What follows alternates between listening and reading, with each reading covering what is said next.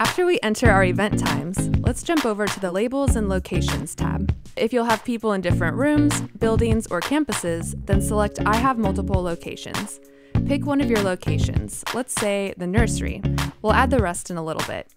We'll cover these filters and options in another video in this series. Click here if you'd like to check that out right now. But for now, we'll focus on labels. Check-ins will automatically add these pre-made labels for every location.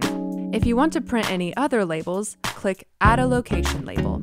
For the nursery, you might want to add a diaper bag label so that when someone checks in, they'll get an extra label to put on their diaper bag.